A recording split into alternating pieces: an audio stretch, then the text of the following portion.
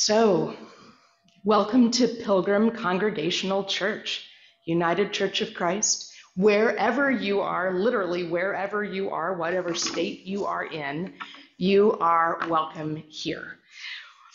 Zoom participants, we've just put into the chat a link to the bulletin, but as usual, we will also make sure to share the hymns on the screen when we get there. Folks, here in Pilgrim Hall, because of the rain and the chilly weather, we are not outside, so we are not going to be singing our hymns.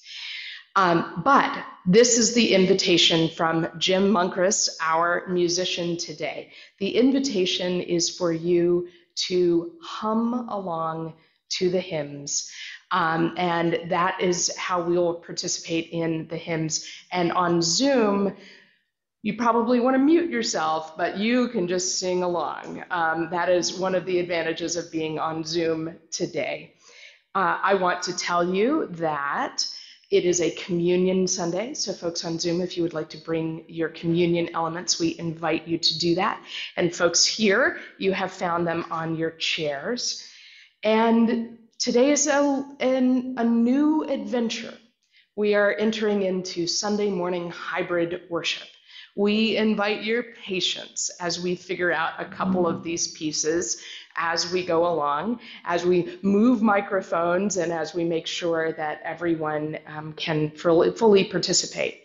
Zoom participants, in addition to now, anywhere until the pastoral prayer, I invite you to put your joys and concerns into the chat, and I will make sure that they are included in our prayers. And this is our summer worship series, which means we are very excited to be able to share with you that this next week, Claire is going to be our speaker, and then Susan Moffett will be our speaker, and then Susan Carabio will be our speaker after that. So a really wonderful series of speakers, a fantastic series of Zoom hosts. And for July, our musician is Jim Munkris. Jim has picked our hymns for today, and we appreciate him doing that. We are an open and affirming congregation. Everyone is welcome. One of the things we have learned in this last 18 months is that when we say everyone is welcome, we mean everyone, wherever you are. So with all of that in mind, I'm going to invite us to share in the call to worship, which is found in the bulletin. And now, today, we have a one and an all for the first time in a little while. So I invite you to join me in that. Thanks be to you, O God, that we have risen this day to the rising of life itself. Welcome to this gathering place, friend and stranger, saint and sinner, in all who gather here. Come with hope or hesitation, come with joy or yearning, come all who hunger and thirst for life in all its fullness. Generous God, touch us through your Spirit and bring us to the bright light of this new day. And now we will have our prelude by Jim, and I'm going to do a little equipment change to get him set up. So enjoy this prelude.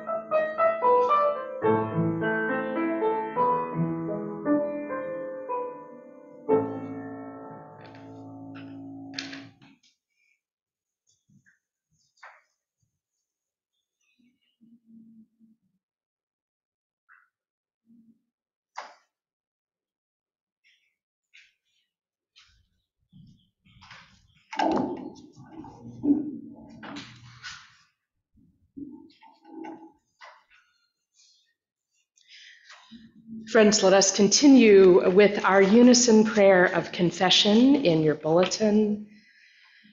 Before God, with the people of God, we confess to our brokenness, to the ways we wound our lives, the lives of others, and the life of the world. May God forgive us, Christ renew us, and the Holy Spirit enable us to grow in love. God always redeems you. Take hold of this forgiveness and live your life in the spirit of Jesus, who taught us to pray, saying, Our Creator, who art in heaven, hallowed be thy name. Thy kingdom come, thy will be done on earth as it is in heaven. Give us this day our daily bread, and forgive us our debts as we forgive our debtors. And lead us not into temptation, but deliver us from evil. For thine is the kingdom and the power and the glory forever. Amen. Now, before our hymn, the Battle Hymn of the Republic, I want to offer a word about that hymn. So many of you know that Julia Ward Howe was an abolitionist who wrote the verses of the Battle Hymn of the Republic while watching the Union soldiers parade past her during the early days of the Civil War. The lyrics went on to inspire Union soldiers and later suffragists, labor organizers, and civil rights leaders, and even the current presiding bishop of the Episcopal Church. I mention this because he featured the words of this hymn in his first sermon as presiding bishop. Many of us can hear a certain preacher very clearly in our minds. The Reverend Dr. Martin Luther King's last public speech ended with lines from this song, "Mine eyes have seen the glory of the coming of the Lord." I also want to mention that there is a local connection to this hymn. There is a local UCC congregation that was the site of the first public performance of this hymn.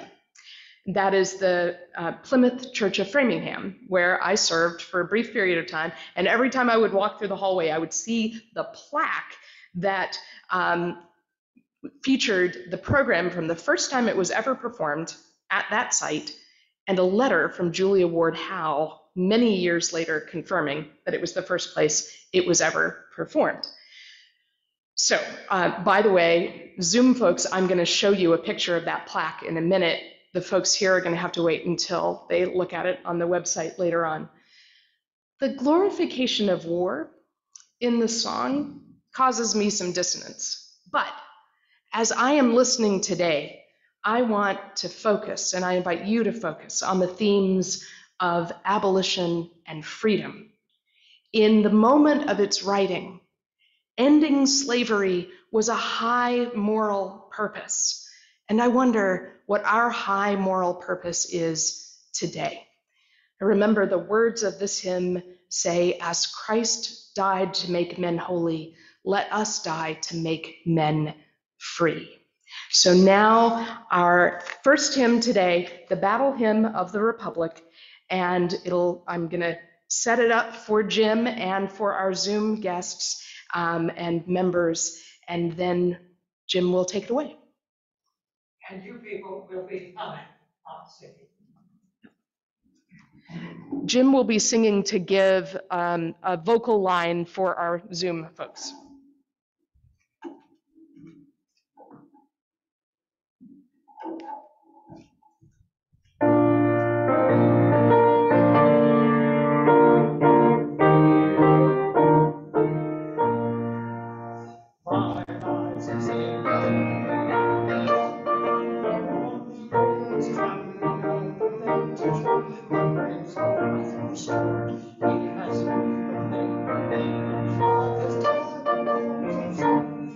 His truth is marching on.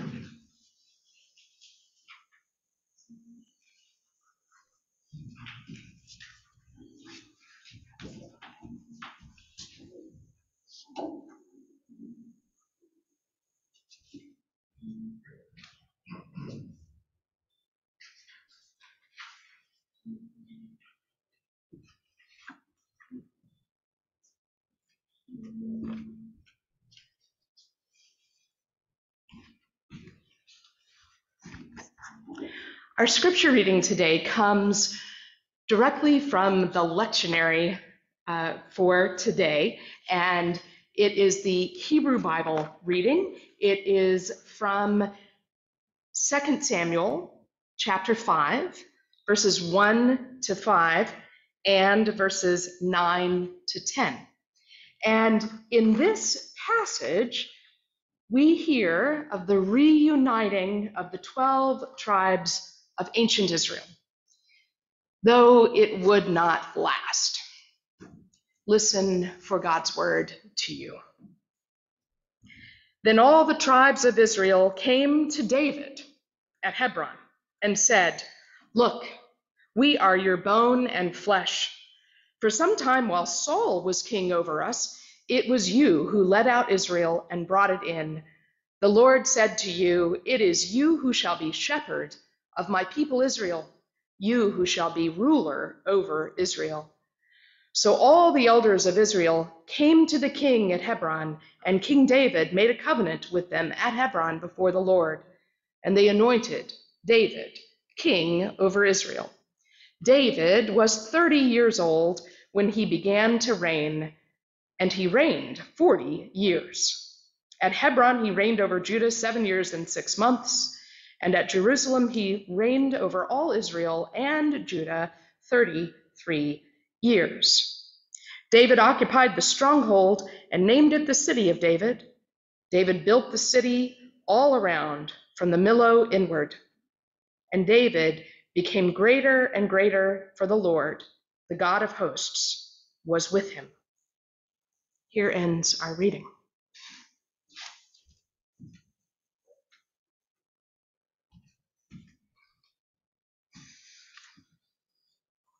So King David is this really complicated figure in the biblical narrative. And human kingship is even more complex. To understand why, we have to go back to Samuel, the great judge, the one who anointed the first kings of the united Israel. At the end of his days, Samuel, this great judge, wanted his sons to carry on that role of judge over Judah. But the elders came to Samuel to ask for a king, which God had made clear was not necessarily a good idea. No matter how well they start, human rulers always seem to grasp for power or wealth. And human kings take people's loyalty away from God. Samuel, 1 Samuel 8 says, prayed to the Lord, and the Lord said to Samuel, "Listen to the voice of the people in all that they say to you, for they have not rejected you, but they have rejected me, God, from being king over them, just as they have done to me from the day I brought them up out of Egypt to this day. Forsaking me and serving other gods, so they are also doing to you. Now then, listen to their voice. Only you shall solemnly warn them and show them the ways of the king who shall reign over them. Samuel warned the people that a king would take from them their money, their children, their livestock, but the people would not give up on the idea of a king.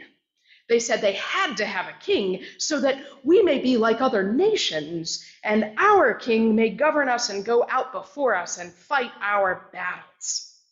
They wanted a king because the other nations had a king.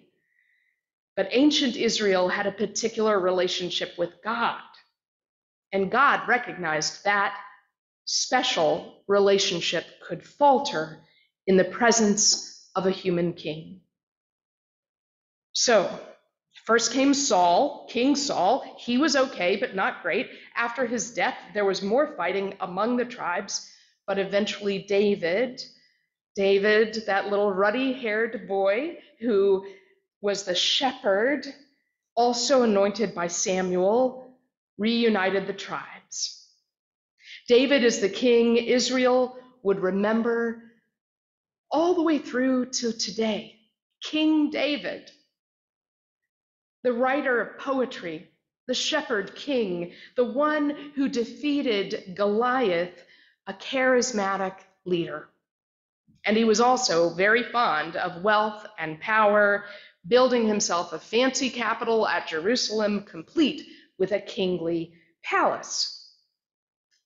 Rob McCoy and Eric Fissler tune into that verse 10 as the turning point in this passage. David became increasingly powerful. For David, it wasn't a question of how long God would be with David. It was a question of how long David would be with God. What would happen when David stopped aligning with God's will and started seeing himself as great? What came with the palace that David built? Palace intrigue, David's adultery, murder, corruption. And then came the implosion of the kingdom. Yes, Israel's 12 tribes were united, but they started to fall apart after just one more king, King Solomon. It's not a stretch to say that when David stopped focusing on God's will and caring for the people and focused on his power and wealth, the country fell apart too. So, ancient Israel is a theocracy. The tribes of Israel were defined by a shared faith. The biblical narrative suggests that there was an intense and direct connection between Israel and God. And God warned the ancient Israelites that a human kingdom would never be perfect. And that was what ancient Israel's next several generations proved. Why do I bring all of this up? When we look back with admiration on King David, shepherd king, uniter of the 12 tribes of Israel, it behooves us to also tell of his complexity. It's important that we tell the history of our ancestors in faith with open eyes, with honesty, with the realization of human failings. We sometimes paint history with rose-colored glasses, but human endeavors are not perfect.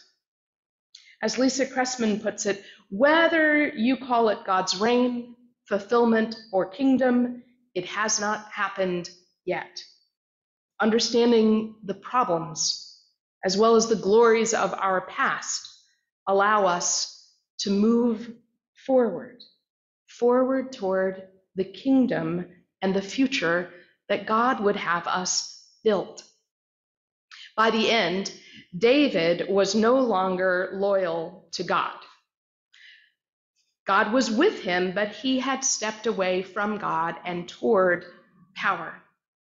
God's kingdom, from the earliest words that we have on human behavior, is a kingdom, a reign, a basileia that cares for the stranger, the orphan, the widow, and the poor. When the human kingdom was broken up and exiled, the biblical narrative tells us that a major reason for that was that people stopped caring for the stranger, the orphan, the widow, the poor. There seems to be a connection with human kingship in focusing on the trappings of human kingdoms. The kings and the people lost their loyalty to God's ways. And this is where we are in 2021. Now, we don't live in a theocracy, and we also don't live in a human kingdom. But so often, our primary loyalty seems to be with a nation. The stories we tell of human nations, the nations that we live in, and I'm aware that there are folks on this call and in this room who have more than one nation that you are part of. The stories we tell of human nations tend to be the good parts versions, looking away from moments in our history when we have mistreated the stranger or the orphan, the widow or the poor. We don't want to dwell in times of greed or militarism or racism or nationalism, but the whole truth is a gift because it keeps us aspiring toward justice and compassion and equality. For Christians, even as we very carefully keep church and state separate, I think our question is one of primary loyalty. Ultimately, what we aspire to and what we are first loyal to is God's kingdom, not David's ancient kingdom, nor Rome's empire, nor any human nation. If we're disciples first, then I believe we can look at the human nation in which we live with open eyes and continuously call it toward compassion and dignity, hospitality, and equality for all people. As our next hymn says, God mend thine every flaw. Amen. And now we will have America the Beautiful. Jim will play that for us, and I will turn it over to Jim.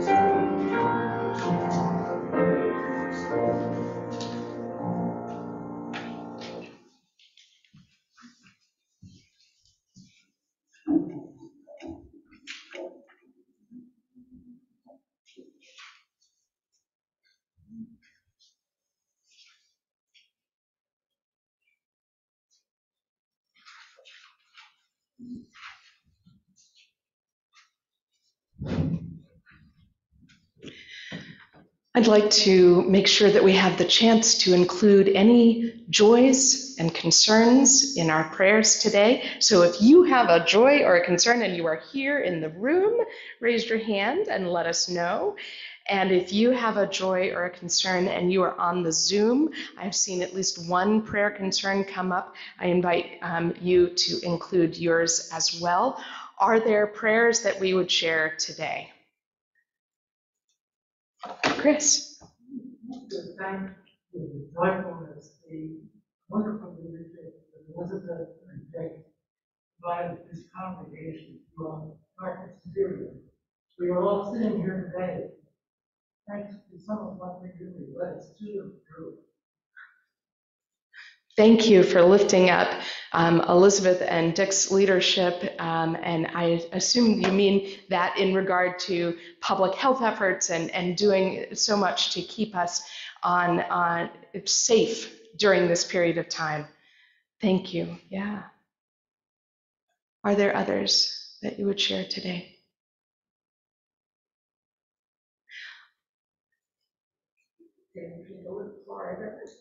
Yes, yes. Folks at Surfside, after the terrible condo collapse, now a week on, and still new and terrible news every day.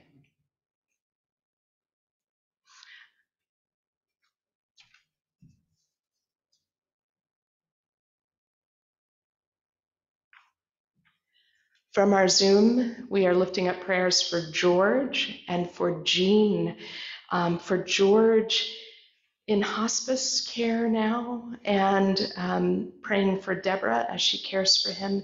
For Jean after a heart attack, Nancy lifts her up for continued recovery from that.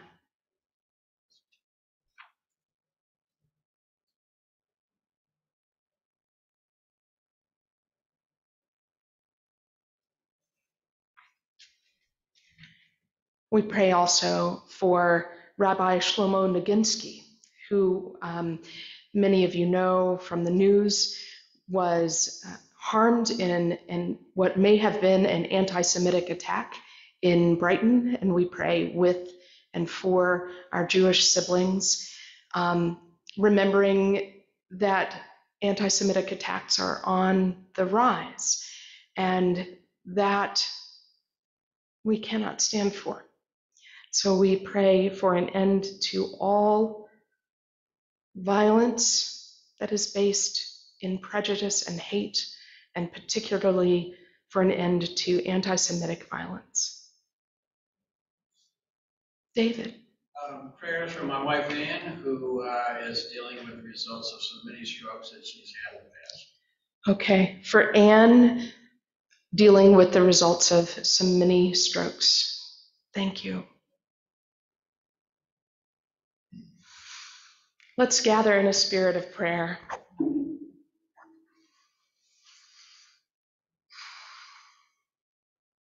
Gracious God, if we came to your house, we would find the door open, because your hospitality has no bounds. If we came to your house, we would hear many accents and the voices of many cultures, ours just one among them, for there is no favored nation in the commonwealth of heaven. If we came to your house, we would see people we never thought would be allowed in, if entrance had been by merit instead of by your grace. So as we gather here, in your Son's name, let us practice the hospitality and inclusion and love of your kingdom. We pray, O God, for all those who are in pain and suffering. We pray for those who are grieving. We pray for those who are sick. We pray for those who are recovering. We pray for the people whose names we have lifted aloud, for George and Jean, for Anne, for the victims in Florida and their families, for victims of extreme weather around the world, and for Rabbi Shlomo and all of our Jewish siblings. We lift up our prayers. God, we are thankful to be together as a community, worshiping in hybrid form, as many people in person as on the Zoom, as many people on the Zoom as in person. We are glad for all the progress made in public health, and particularly pray with thanksgiving and pray for strength for our leaders in those efforts. And among them, we name Elizabeth, our own. We lift up all these prayers, knowing, O God, that you hear the thoughts of our hearts. We pray all this in Jesus' name. Amen.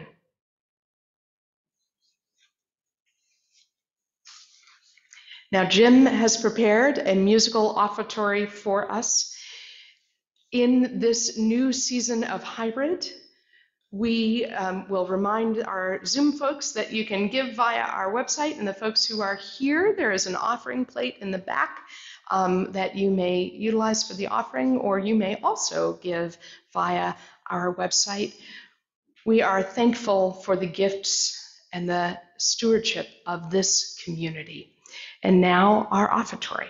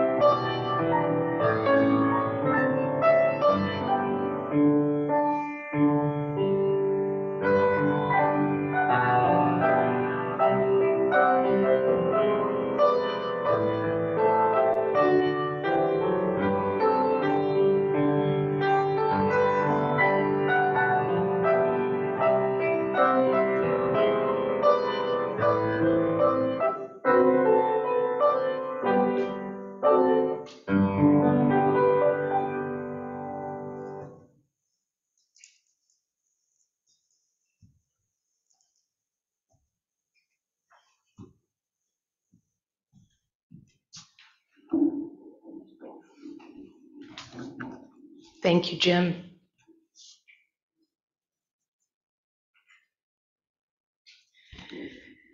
Now, the folks who are gathered here, you have your communion elements. And the folks who are gathered on the Zoom, I hope you will pick up your communion elements and bring them to this gathering now.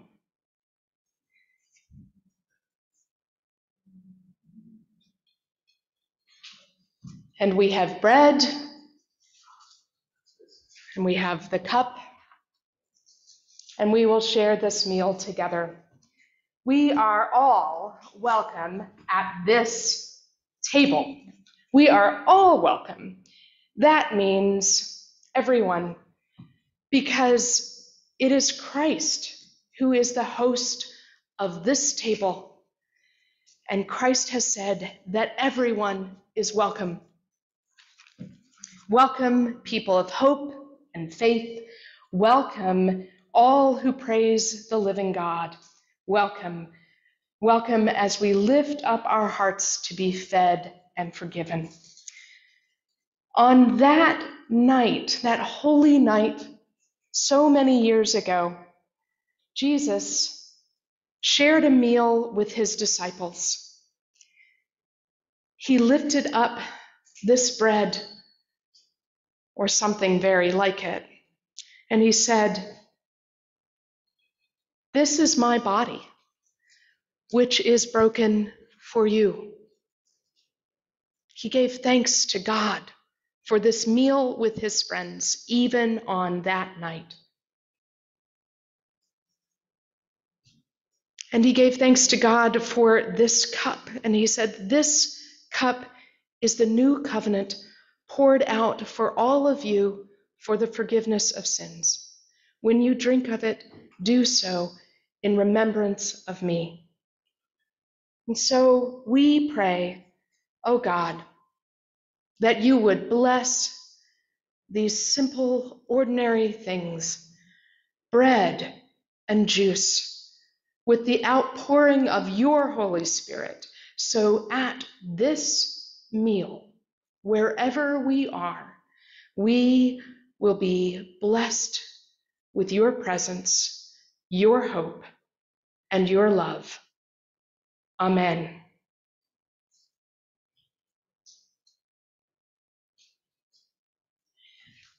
These are the gifts of God for the people of God. Let us now share in this holy meal together.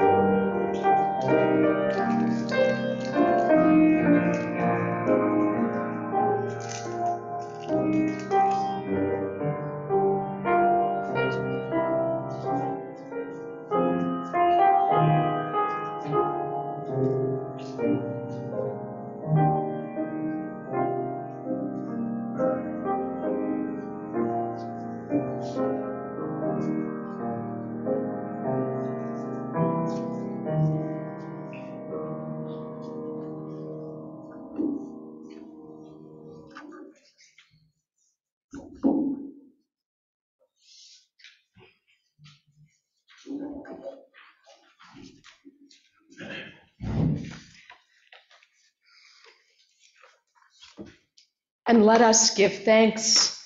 The prayer is in our bulletin. We give you thanks, O God, that you have refreshed us at your table by granting us the presence of Jesus Christ. Strengthen our faith, increase our love for one another, and send us forth into the world, united in courage and peace. Amen. And let us say the benediction together. May God, who knows your path and the places where you rest, be with you in your waiting, be your good news for sharing, and lead you in the way that is everlasting. Amen.